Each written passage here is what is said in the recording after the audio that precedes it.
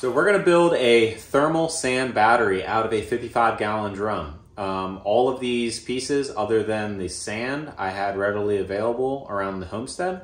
So we have a pretty decent section of radiant tubing left over from when we did the radiant flooring in our greenhouse. If you've been following this channel, you've watched us build the greenhouse, the shop, and hook everything together. With our wood boiler. Our wood boiler heats our house, our greenhouse, and our shop. So we're just going to add a storage device. This sand battery will pretty much harness the peak heat from when our boiler is running at its hottest. So sometimes that's during the night is when we really pack our wood boiler and let it rip. So this will allow for those really chilly nights, for just in case the temperature starts to really get cold at night up in the mountains. This should stabilize, and also it'll use no power because it's also running off of the pump that's already running in the greenhouse. So let's build this thing. So we have our sand here. This is, I think, 14 or 15 bags. That'll be enough for one 55-gallon drum. It is general purpose sand, multi-purpose sand. So I think a 55-gallon drum is 7.5 cubic feet worth of volume. So yeah, we needed just about 15 of these things. So we're gonna go ahead and find the rest of our parts and start getting this thing together. So I just got done gathering up all the supplies. So we have our 5/8 radiant tubing. We have some wire mesh, which this is actually just wire fencing here. And we have our 55-gallon drum. This actually was my temporary trash can in the shop, but I'll find another one. So we're gonna go ahead and drill a hole in the bottom and a hole in the top so that our tubing can go through it. I have some little adapter pieces that are some PVC that will thread onto the sides here, and then we'll start getting this thing assembled. So I'm gonna drill 1.5 inch hole here and one up here. That way we can put our PVC through fitting, and that PEX tubing can go right through and it's not on any sharp edges.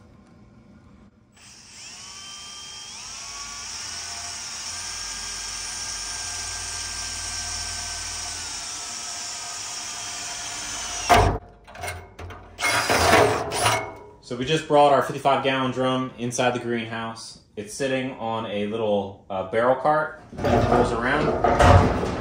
We have our bottom hole and top hole drilled. This is 1.5 inches. I was at the hardware store just yesterday and I picked up this. It's basically just like a couple of couplings threaded.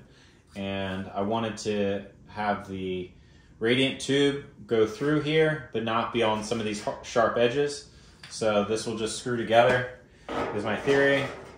We just screw it together, and that's a nice little snug through hole for our tubing.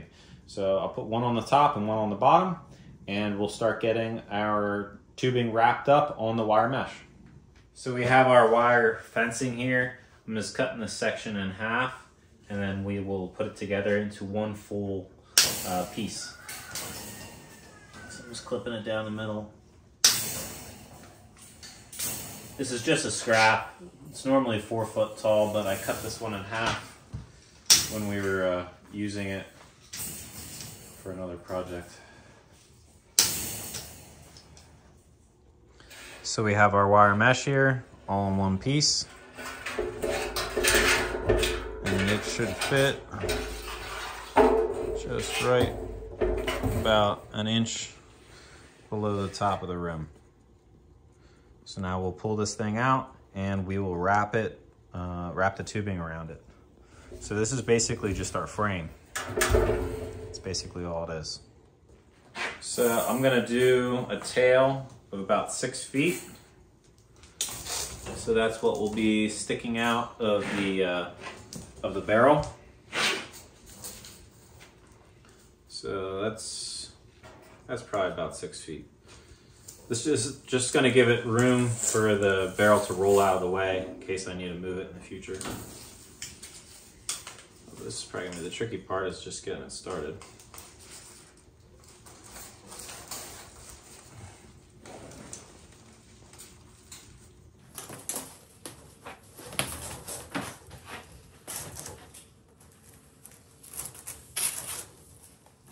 So I just completed getting the radiant tubing wrapped around the wire fencing.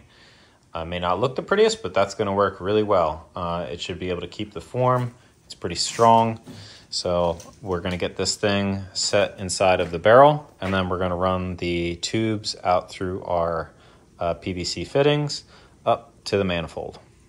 And then we'll get this whole thing filled with sand and get it hooked up.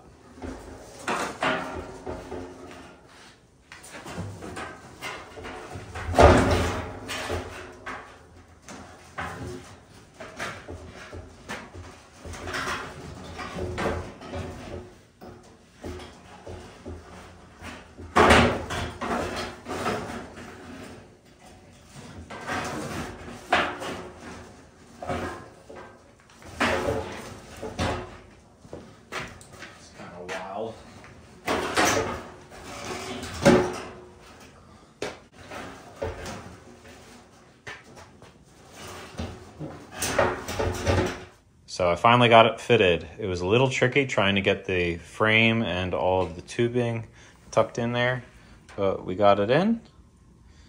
Everything is pretty solid. But yeah, the tubes are out, and now we can go ahead and fill this thing full of sand. Like I said, this is multi-purpose sand. You can get this at Lowe's. Each one of these is 0.5 cubic feet.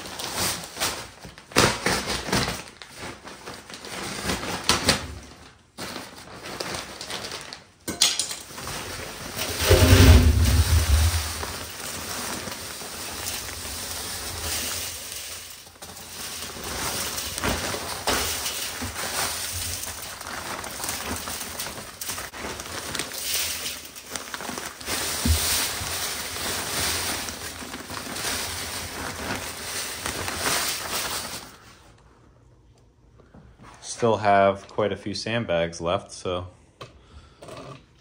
we'll see. It called for 14. It was like 14 and a half sandbags, but we'll see. So I'm almost to the top. I've been kind of packing it as I've been going along with the bags, but yeah, I'll probably put another half a bag, bring it up almost flush to the top. I do got to leave room so that the lid is recessed a little bit. So I'm just going to come up to the top of this wire and then cap it. And then we'll get these pipes all hooked up.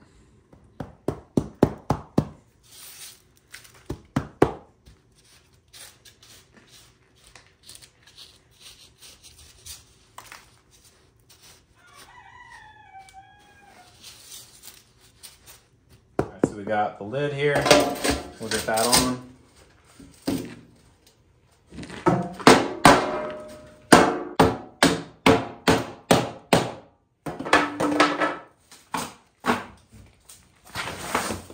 A little warped. There we go.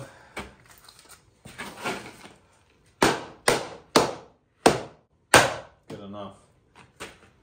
All right, let's get this thing hooked up. Thing's got some weight.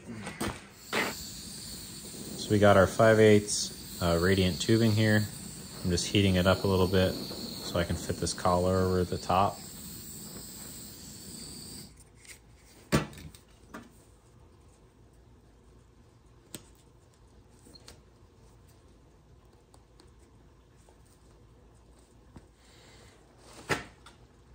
Once you have the collar fitted down,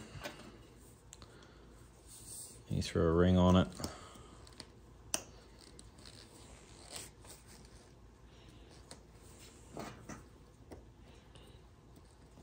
And this piece here goes right on top of there like that. And the challenging part is getting this thing fed up onto it and getting it threaded.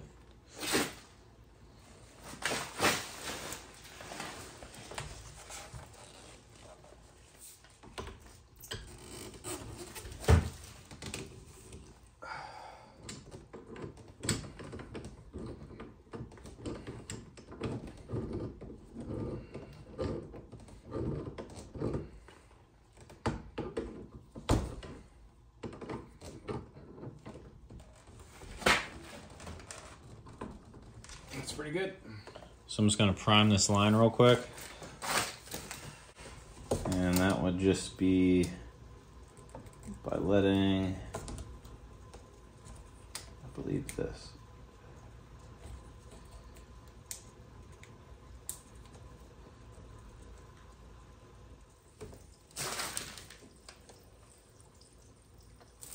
There you go.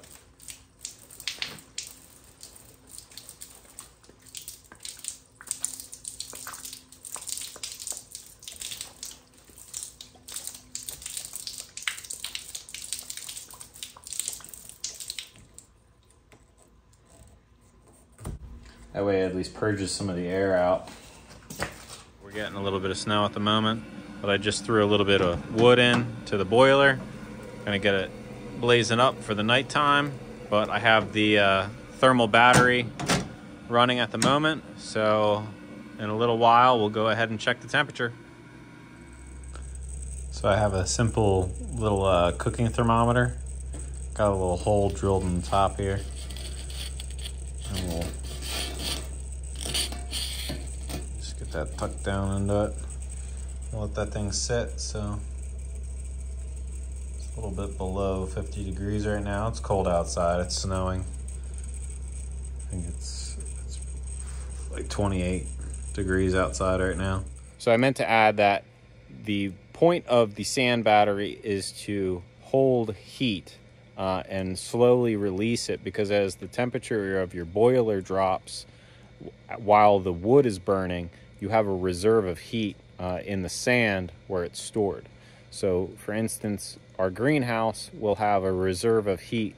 So if we're away for an extended amount of time, that barrel is still going to be radiating heat out of it and keeping our plants happy and the pipes warm.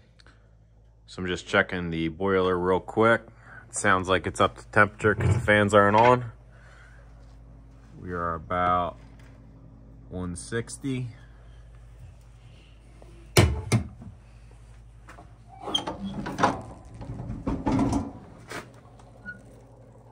That thing is pretty hot.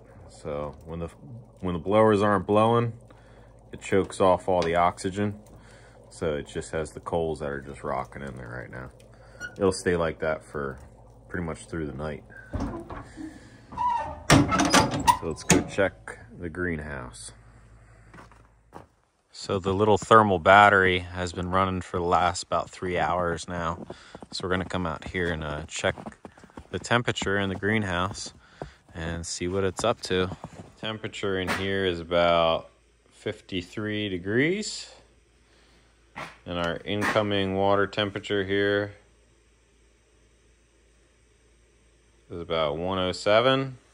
And our outgoing water temperature here is about 91. And our barrel here is about 90 degrees. I can feel the temperature coming off this thing. It's very nice and toasty. I think it's doing a pretty good job. So yeah, we're just going to monitor it and see how it works over this next cold weekend. It's going to be down to almost 2 degrees, I think, on Sunday. So it'll be nice to have a little bit of extra heat and keep everything nice and happy. So it's the morning time. Last night it got down to about 25 degrees, I believe. So I'm going to check the thermal battery and see what temperature it's up to. And check the boiler and see what the water temperature is on that and see how we did. So we're gonna check out this boiler temperature real quick and see what the boiler's at, and then we're gonna check the greenhouse.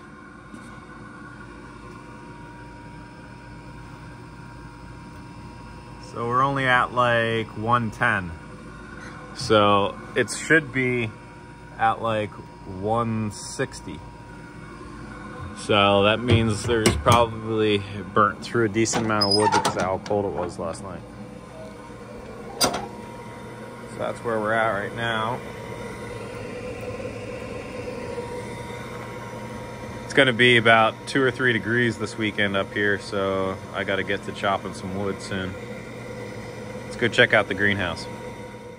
Got a little bit more snow overnight. Let's check how this thermal battery did. So with how cold it was last night, looks like this barrel's holding up pretty well. It's at 100 degrees, just about. It's like 98. And on this side of the barrel is 85-ish, somewhere around there. So incoming water temperature,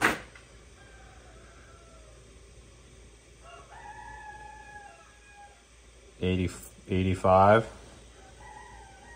Outgoing water temperature,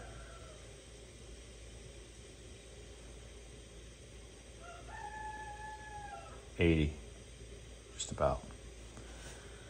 So we're gonna get this boiler cranked up. I would have loved to know what the peak was last night, but I can already feel this thing's radiating a good amount of heat right now